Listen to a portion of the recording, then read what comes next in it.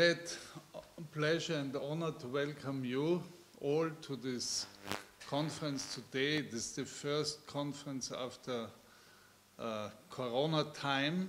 Even it's still small, it is a real meeting, as we say now, not a virtual meeting. And it's our pleasure that the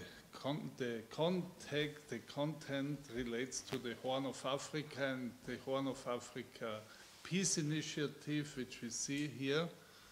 And we heard different aspects of Horn of Africa. Especially we were inspired when now 2 years ago this peace process started between Ethiopia and Eritrea, and somehow we started this peace initiative 10 years before, thanks to Mr.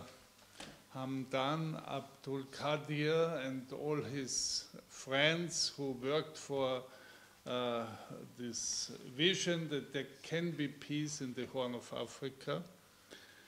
And of course, the maybe biggest country in the Horn is Ethiopia.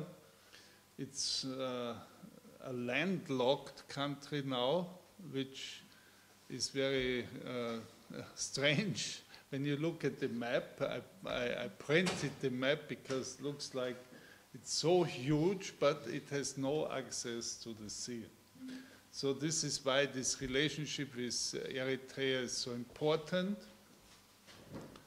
And it's our great honor that today we have a special guest, a native of Ethiopia, from the part of the Somali people in Ethiopia, I understand, Professor Mohammed Hassan, who is based somewhere in Belgium, near Brussels, I heard.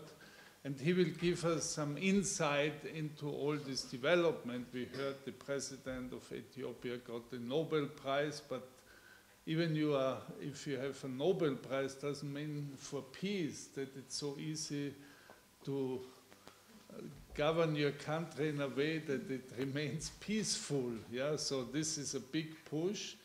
The world looks at Ethiopia with some hope. I hope we will not be disappointed, yeah, because sometimes we were disappointed about ourselves, but we believe in Ethiopia. So I want to hand over to Professor Mohammed Hassan. Maybe it's okay. Okay.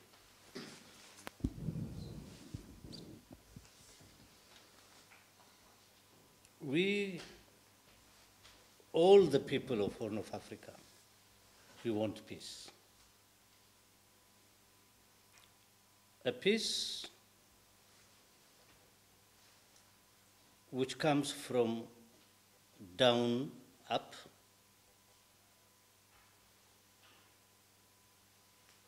is not only peace between the states, also peace which changes the old relationship and build a new relationship on new basis.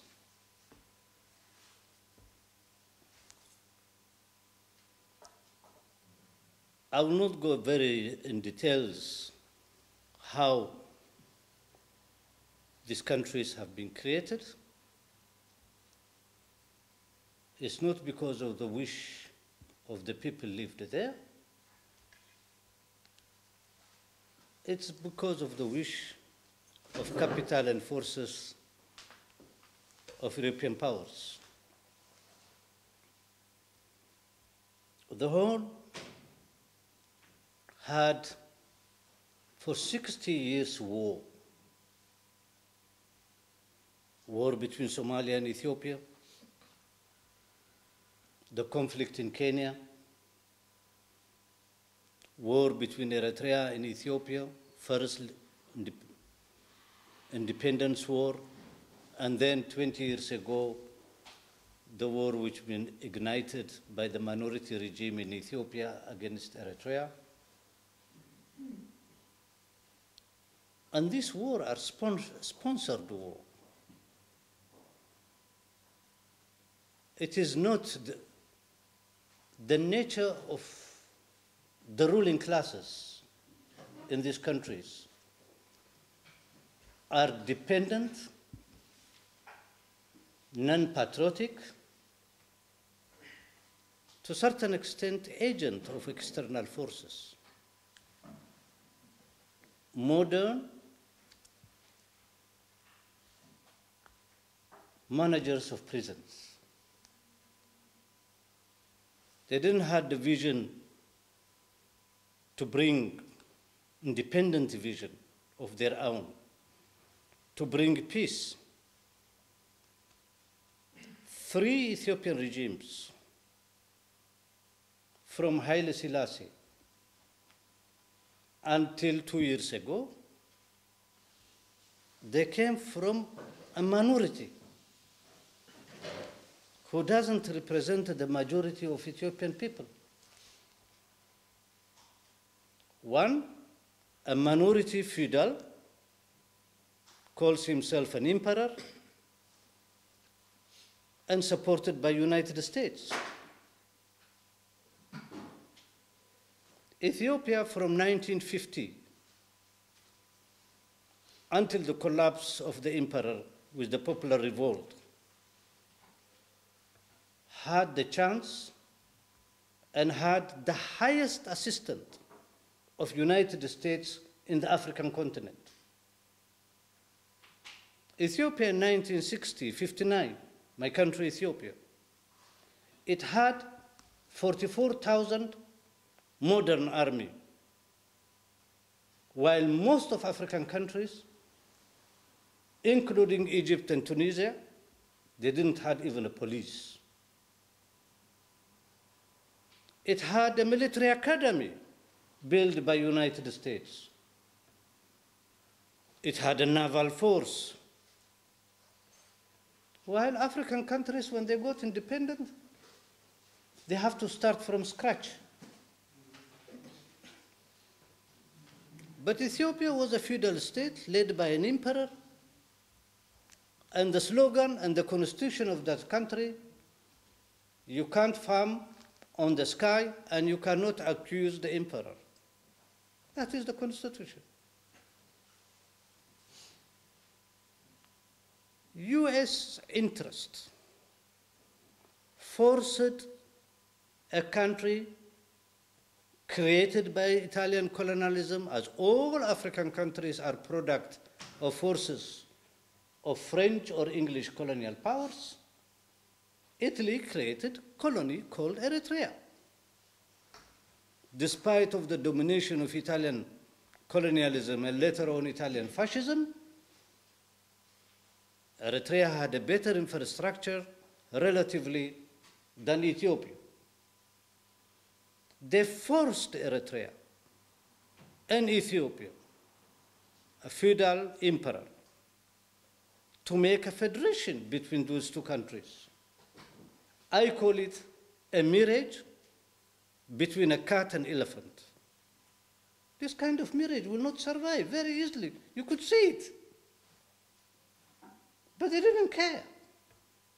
Their national interest to control the Red Sea, to fight the Soviet Union, that was the higher agenda.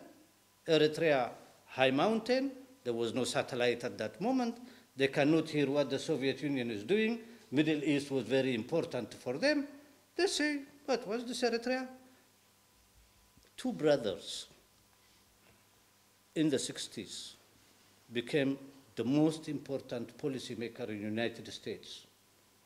John Foster Dulles, which was head of Foreign Office, and his brother, who created the CIA, Alan Dulles.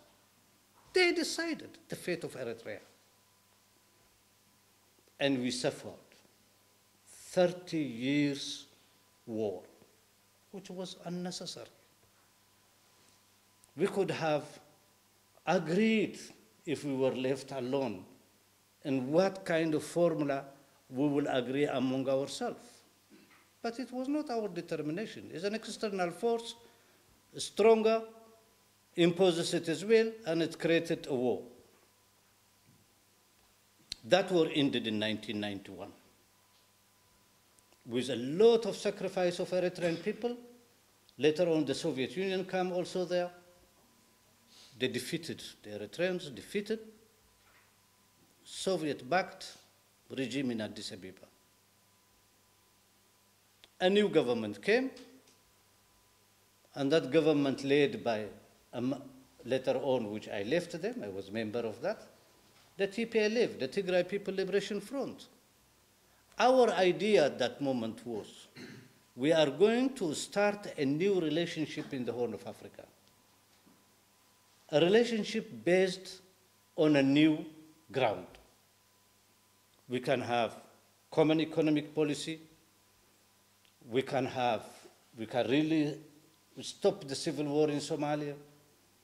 The population in the Horn of Africa, when you look, they are the same. Linguistically are intermixed. When you take me, my counterparts, people who speak my language, they live in Kenya. We Somalis, we live in Somalia. We live in a big part of Ethiopia, which now we are speaking.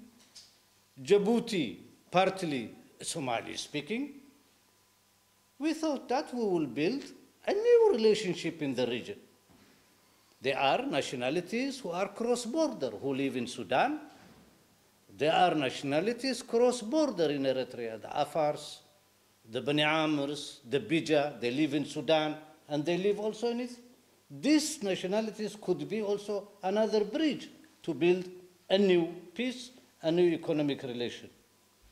But somebody was not happy on that. They supported a greedy minority, narrow forces who are ruling Ethiopia. They ignited a war with Eritrea, and then they touched their back, and they told them when the Somalis trying to reconcile and rebuild Somalia again, they told them, go, stop this. And they invaded Somalia, and of course they were defeated and left, but killed a lot of Somalis and created antagonism among the people. Peace, it is our motto. We want peace. Because 60 years we suffered. And for us, the most important community is peace. Once we have peace, people will work.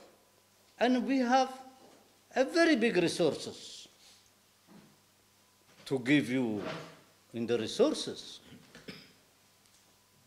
Ethiopia, as a country, have the largest stock of livestock in Africa. 120 million livestock. Goat, sheep, dromedary camels, name it. Second, Ethiopia is the water tower of Africa. Media shows you Ethiopians are dying and there is famine. Ethiopia have more than 20 huge rivers, bigger than the Danube. Is it normal that having all this and then you become poor and you beg European Union food? Constantly 20 million Ethiopians are in danger and must get food from outside?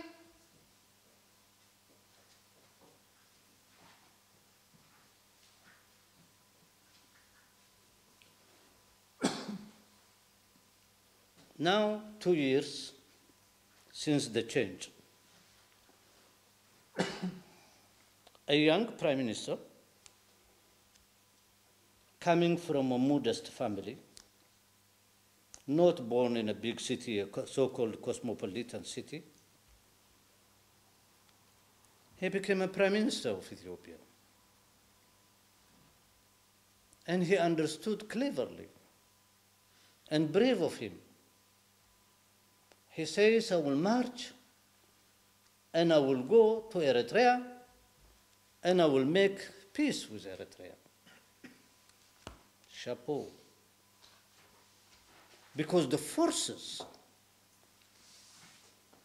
who wants constant conflict, they were not happy. It's not the troops on the ground who are making the problem, the one who subsidize them in the back. Clever, have money, they knew the intrigue of politics, capacity of penetration.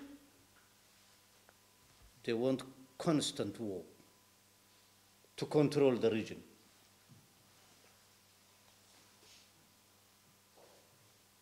With their false journalists, I call them, they are not journalists, they are charlatans, paid mercenaries at our expense. The region I came from, 60 years, produces only refugees.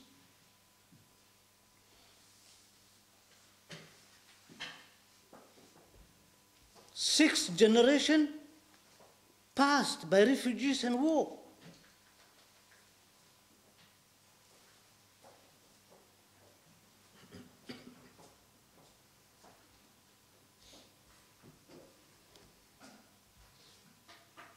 Peace for us means life. Once we have peace, we can mobilize our population.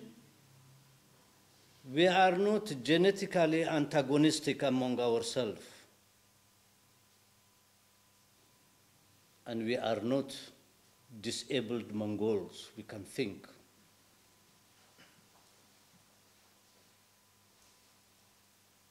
Two years we have peace, but there are elements who are not happy. When there is peace, those of a business of war, they will close their shops.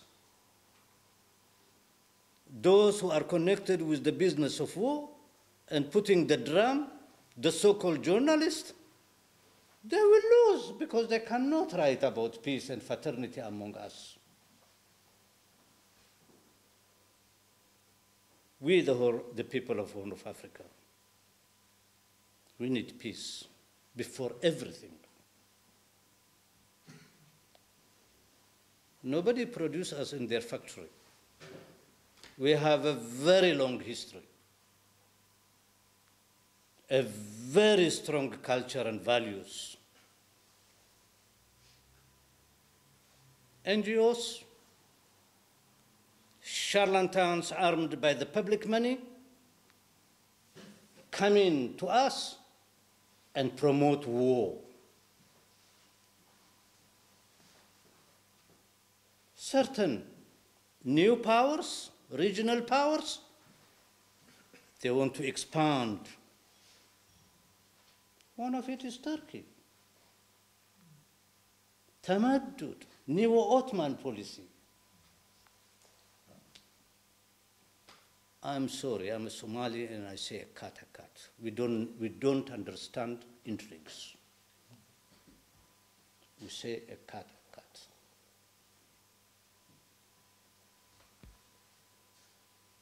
They came with different flags, with different Bibles, with different Qur'ans. We say, stop that, sell it in your market. Our market is exhausted. We have suffered from your intrigues, and we want peace. And one of the understanding of the Horn of Africa television, to promote peace and to bring people around table. People, they don't know each other. Ethiopia is 80 nationalities. The smallest one, probably it could be several thousand. The biggest ones, it could be, the bigger one is the Oromo, 40 million. The Amhara, 30 million. The Somalis, 8.5 million. And I say to them, and I say to the young people, we have lost trillion hours by looking at each other as if we are enemies. We were born there, and we are going to stay there, and we will remain there. There is no geographical change. To conclude, the second chapter, which the media here in the West never spoke about.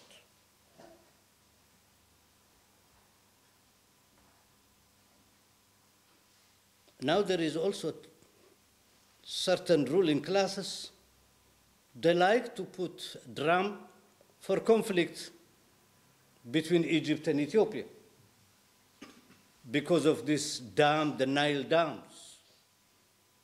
Journalists write. Some divided to Egyptian side, like football team, Arsenal and one of the team. I believe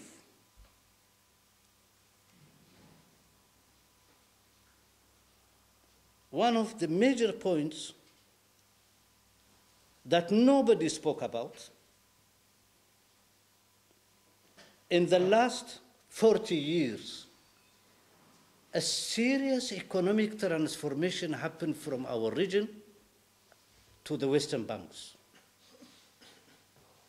Literally, we were looted. You are very nice people. You are from Austria, from everywhere.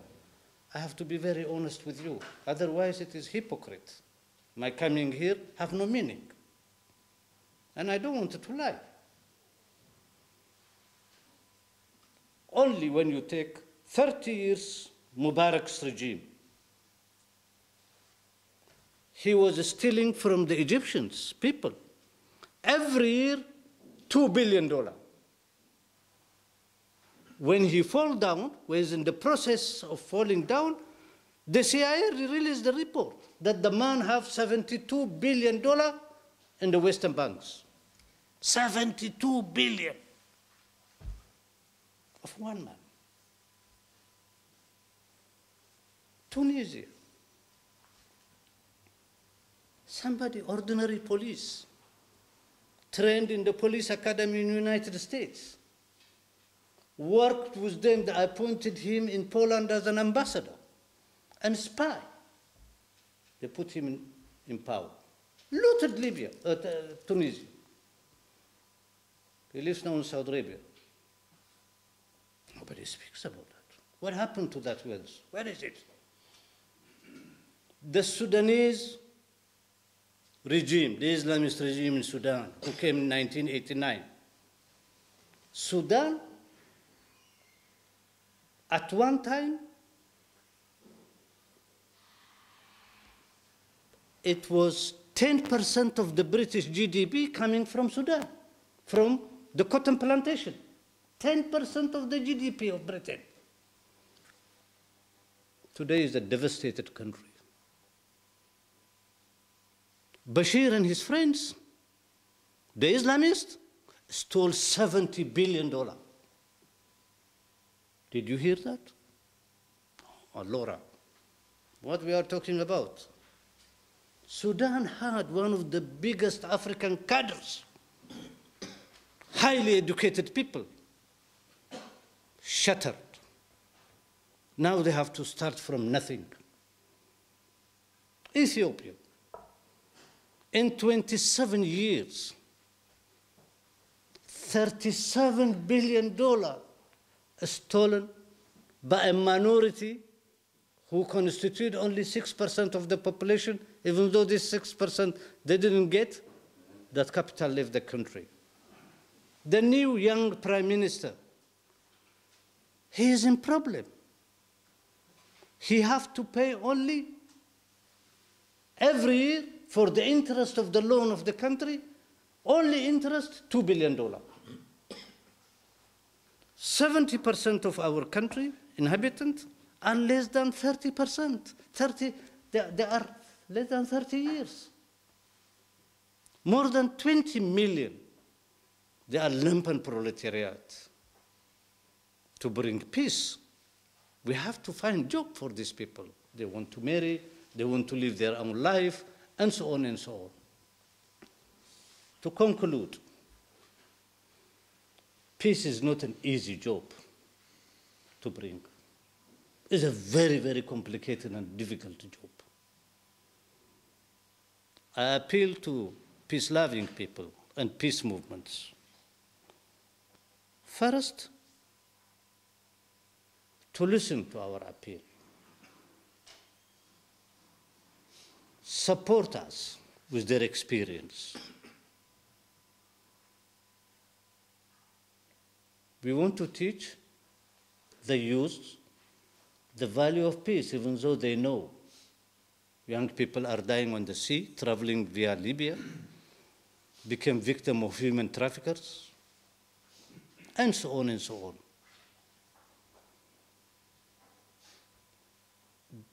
One element I will tell you, and then why peace again is responsible.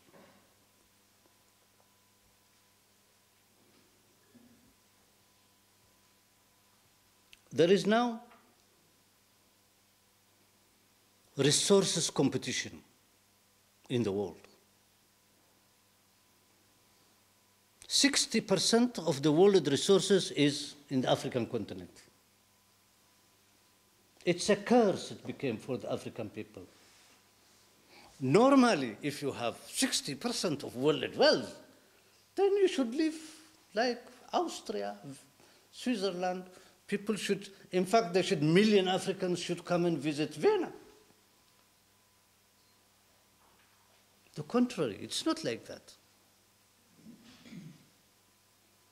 With the technology, with the new technology, new resources are every single day is discovered in Africa. Water, all type of resources.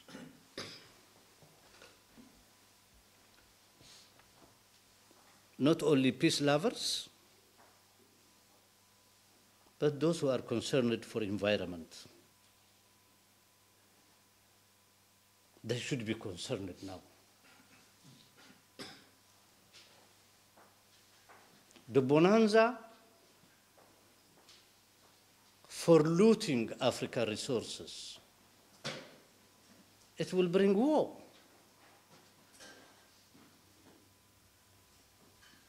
AFRICOM is in Africa. This is the new NATO forces led by United States and French. The Chinese have built their military base in Djibouti. That is a competition. I think this transformation of new economic forces in Asia, it will not be smooth. And I hope it will not repeat twice as it repeated in Europe. European people know what does it war? Twice. And it cost them a huge human resources killed and destroyed. Conclusion, we have to broaden the concept of peace. Not to think peace is equal to savages are fighting. That's a colonial, a neo-colonial concept. Unacceptable. We are not savages. And it's not our willing to go and fight. All the wars you see in that continent, it is not our war. It is engineered war behind our back. And we have no control about it. The only control we have to raise the consciousness of the youth that it cannot be dangerous to itself. And this we have to develop jointly. And I appeal to all of you, all those people who are involved in peace. If you can help us, we have no the fund. Maybe we will have a meeting places. We can even cook for you food, traditional food. Our sisters and our mothers will cook for you. Very delicious, you will enjoy it. Little bit spicy will reduce the spice for you. But we have no the means, neither the capital or the petty cash. But I invite you, if we can make a conference together in the heart of Africa, in the heart of African Union, you are welcome. African Union, it's a cat without a teeth. It doesn't bite. It has no any meaning. It dances for anybody who have money. If you can build people-to-people peace within the country, people-to-people within the Horn of Africa, people-to-people within the continent, Africa, Europe, people-to-people, Austrians, I will conclude. They know what does it mean, peace. You don't have to go very far. You have to read Austrian history. Austro-Hungarian history will provide you the concept of peace. And thank you. If you have any other question, I really wanted to declare in the old city Vienna, I'm a historian. It will be, my country is exactly as an empire as the Habsburg. There is no difference. And the way it was created also is the same. It have a lot of nationalities. Austria had German-speaking, Hungarians, the Slavic, Slovenians, Croat, Czech, Slovak. That is Ethiopia. Somali, Amhara, Tigray, Oromo, 80. We don't want that Ethiopia to end up like the Habsburg Empire. We believe through peace we can forge a new Ethiopia and a new Horn of Africa. And I thank you very much. If you have any other question, you can ask me. We can discuss openly with your experience. We need your support. We learn from each other. And thank you very much.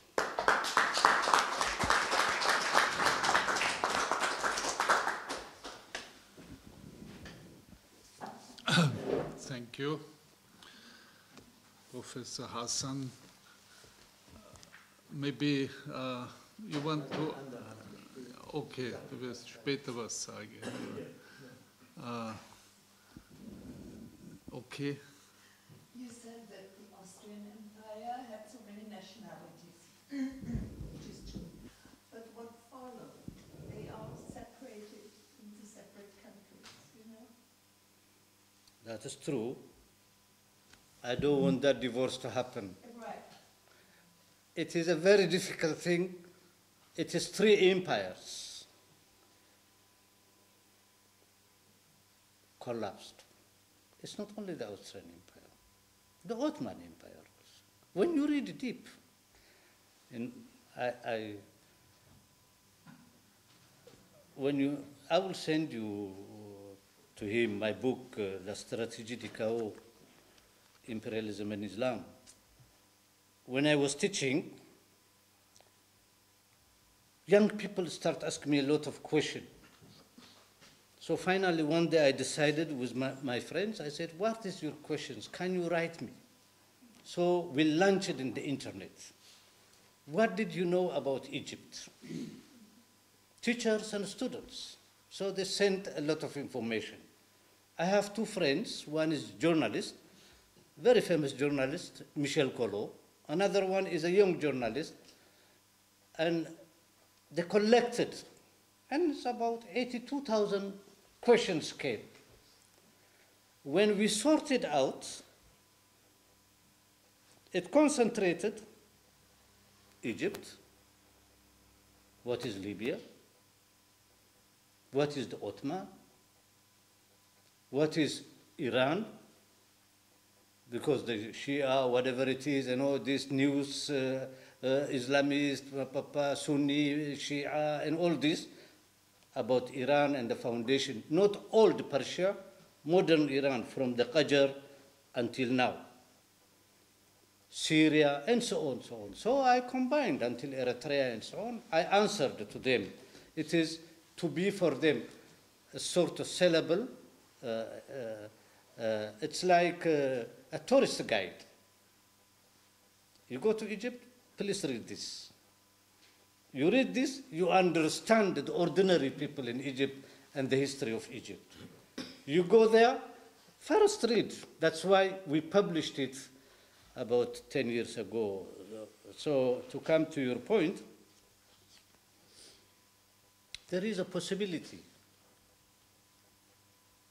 what you are saying could happen in my country. And not to happen, it's a divorce. My theme is no divorce. I start looking and I said, interesting thing I found of Woody Allen film. Living together apart in the same house. You don't have to live like me, and I don't have to live like you, but we can live in the same home. That is what I'm trying, and I hope we will succeed with your help, with the experience of other countries, with the experience of Yugoslavia, because so promote confidence building among the people. One of the major is that it is the people, they don't know each other, less transportation. Some are Christians, some are Muslims, some are Orthodox, some are Catholic, some are Protestant, and so on, to introduce the youth to think wider. And I think the logo will be Peace in the Horn of Africa. And because I came from one of the most suffered nationality, we said, we understand peace because we suffered for 60 years war and conflict. We couldn't use our resources. We could be a bridge. And you are welcome, your advice, come to the conference, you can advise. There is a lot of young people who have diplomas in their pocket. For me, schooling and education are two different things. Any idiot can go to school and can have a paper at the end. But educating is something else, totally different, a broader consciousness. And from that perspective, I say, with comrade here, and with your help, we could start a new chapter in history. Thank you, I talked too much. Professor Hassan, two questions, please. The first one, the conflict between Egypt, Ethiopia, and Sudan about dam, water problem, need problem. Do you think that it will be a war in that case? Yeah? If any agreement achieved, could be really a war between the two countries? When yes, why? Second question, you said that the Cold War is over and is changing the world. China is very active in Africa. Very active, yeah? Especially in Djibouti, in Sudan, Kenya, and we are speaking about a new Cold War because United States is not over.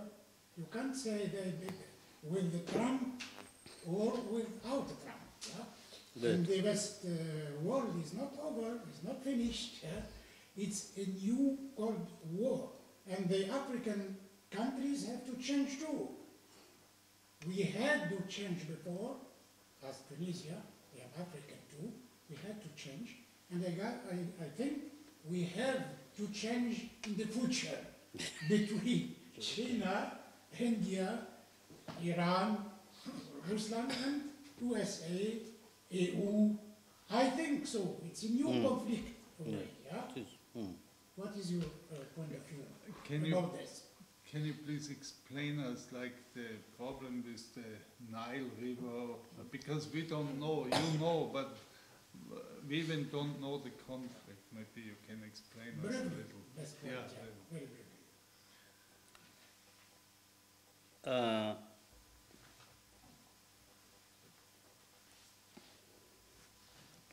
The first Nile Agreement between Ethiopia and Egypt happened around 80 years ago. But is it an agreement between Ethiopia and Egypt? The joke behind it. Egypt, until 1952, it was a colony of Great Britain.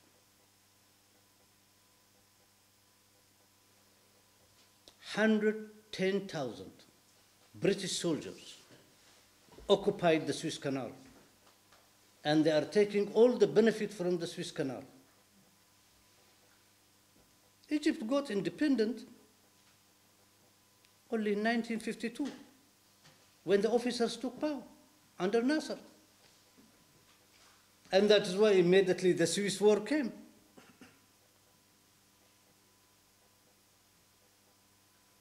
Ethiopia have a lot of rivers. She is not even able to use one river for development.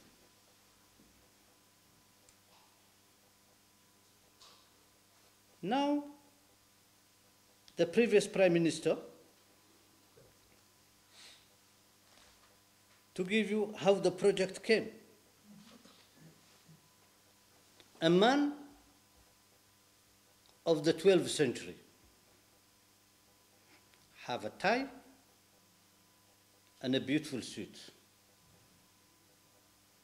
I call him Alfonso. When the Portuguese arrived to the African continent in the 16th century, by accident, which now became Angola and Congo, they met a chief, a tribal chief, Abalu. They met him. Said, by that moment, the Portuguese, the whole Europeans, they were very short people, and the Portuguese, they were only 1 meter and 20. And the African was a giant.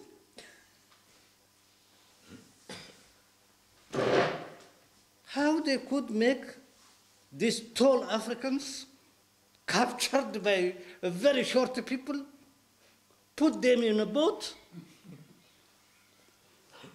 and bring them to Brazil and so on. You have to calculate, it's not what they told us, but you have to study history properly. They went to this man, a chief who have a war and conflict with his neighboring chief.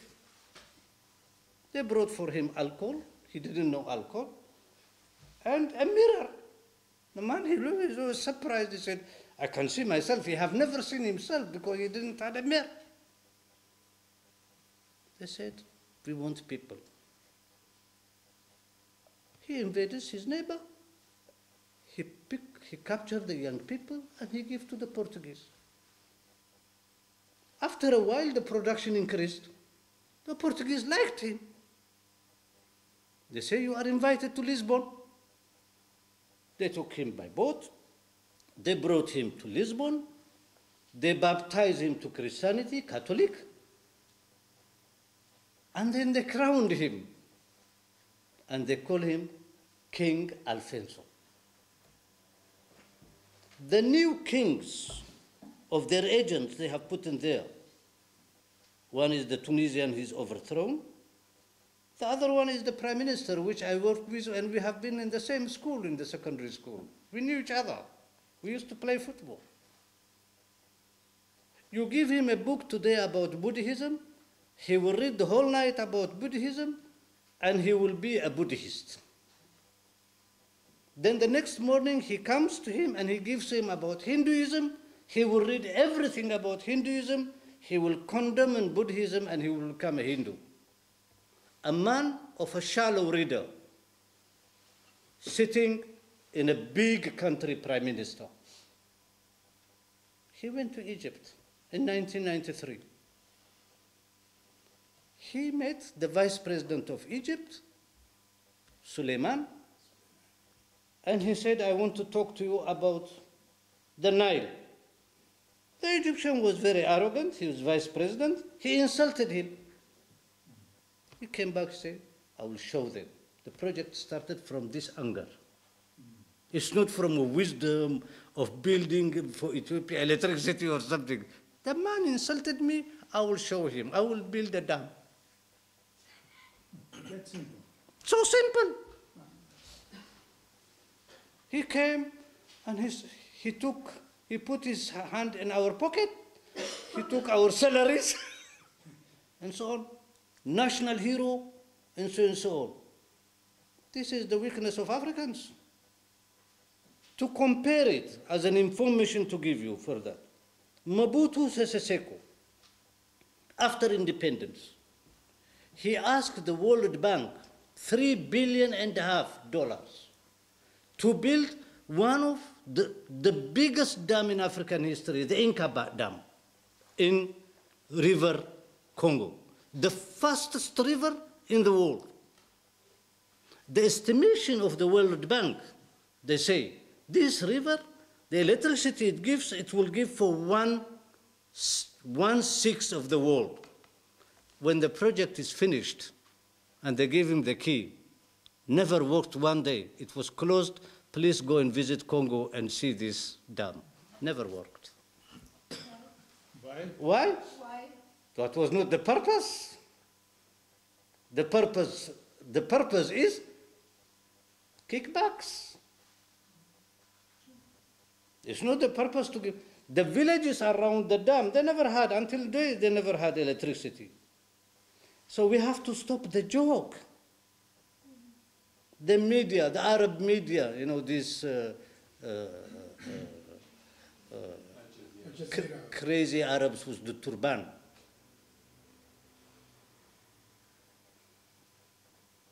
Al Jazeera, and this is, it's not a media. A proper disco is better than them. Qatar have problem with Egypt, so she wants to punish Egypt at the expense of us. She comes to, Qatar is a very small. As the Arabs say, تلعب أكثر من حجمها.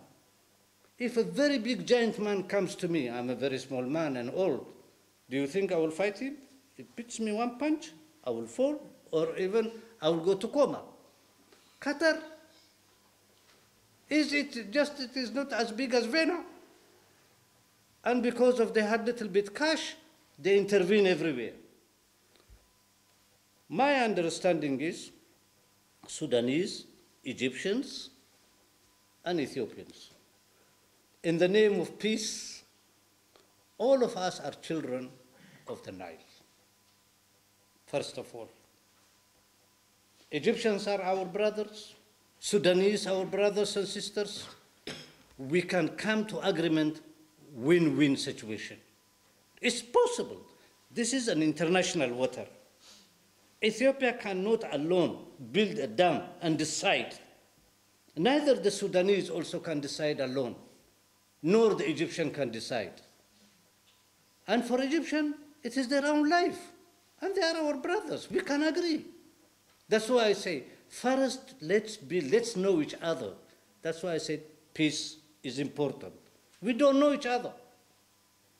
Other forces, they incite us. And I say, as the Somali proverb says, for somebody is crazy, his families are not crazy. They will treat him good to get recovered.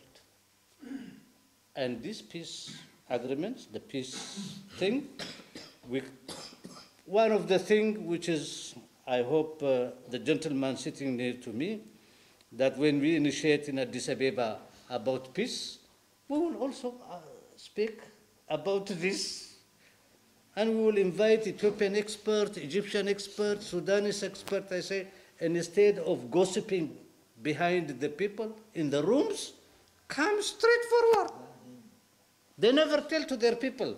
They use media. Sisi, he uses this dumb thing as a PR. We have another problem. Very big problem we have in the country. He says, look only to the Nile. The Ethiopians are stopping. The Ethiopian side, they say, don't discuss about other things, look to the Nile. Egyptians are stopping. As if they have called each other and they say, this is our trick, a new voodoo. We can keep these Negroes together and let them dance there, but me and you, we have to stay in power. We can break that together. There is no, it's possible to come to agreement with all of us. The other is about Chinese. If I have a gold shop in Vienna, in the center, I have gold, diamond, and everything. I have no alarm, I open the door and go to another cafe to drink coffee. I make it open. You don't think a thief will come, will take whatever he wants? Yes, I'm inviting the thief. It is open. Come in. Atfaddal. Take. The Chinese, they come with the cash. They can bribe you. First of all, here as information, there is two sorts of Chinese capital. One is the capital direct coming from the People's Republic and from the government's investor of China, from the People's Republic of China. The second is the overseas Chinese. I don't know how you are versed on China. I'm a specialist on China. 55 million Chinese. This is long history, Southern Chinese. The Southern Chinese are 4 tribes. One of them is the tribe of Deng Xiaoping. Confucianism was in the north, the northerns who built the Chinese state and history, but the southerns were considered vagabonds because under the philosophy of Confucian, a trader is a liar. He buys cheap and he sells dear. So he must lie. He's a tricky man. So considered by the Northern Confucian, they are liars, cheaters, low civilization, and so on. A lot of them migrated. True, they were also pirates. They came. 55 million of them, they live in Malaysia, Indonesia, Singapore, Macau, the Philippines, Madame Aquino, she's a Chinese, overseas Chinese, Thailand, even in Vietnam, but the Vietnamese kicked them out later on with the contradiction they had with China. Their number is 55 million. They dominate the economy of these countries. They have a capital of 2 trillion euro, as equal as the GDP of Germany. They have 55 million. Now, with openness of China, one of the objectives of Deng Xiaoping, when he said, I don't care whether the cat is black or green or yellow, as long as it catches the mouse, he means I will open the market. So he's appealing to these rich Chinese. You know, everywhere there's Chinese town they have, they are illegal, involved in drug, in a lot of things, these people. They have a lot of money. And they dominate these countries. These countries, they are smart, these people. What they did is that China allowed them, because it allowed them citizenship even. So they went and they opened banks and offices in Shanghai and so on in China. These tricky Chinese who want things easily with quick fix, they are the ones who also come to Africa. The Africans, they cannot differentiate between these overseas Chinese and the other Chinese. African states, they have to specialize on China. Who is who? Who is coming to us? Today there are 3 million Chinese are settled. 1.5 million of them are settled in Mozambique. They even took land and so on, and it will increase. I don't blame the Chinese. I blame the Africans themselves. If you don't know with whom you are dealing, then it is your problem. And if you leave your gold shop open. Open, yes. Anybody can take from you. So we have to train our, not for hate, we can deal with the Chinese. There is no people. I had been a diplomat of Ethiopia in the People's Republic of China in the 90s. There is no people who suffered as Chinese. The Chinese from 1840, or the Opium War, until 1949, 100 million Chinese died. So these Africans, they have to respect themselves and do the job. They are lazy and they are agents of other forces. So you young man like you, study, know these people. Don't complain. Chinese suffered and they did their homework. And I say chapeau for them. The Africans, they need a good leadership. And that good leadership comes only, also the Arabs, they are very lousy. Only it comes from inside. Therefore, I don't blame Chinese. I blame myself. If I open my home, why child? Yesterday was a French and a British is robbing you, and today is a Chinese. What is the difference?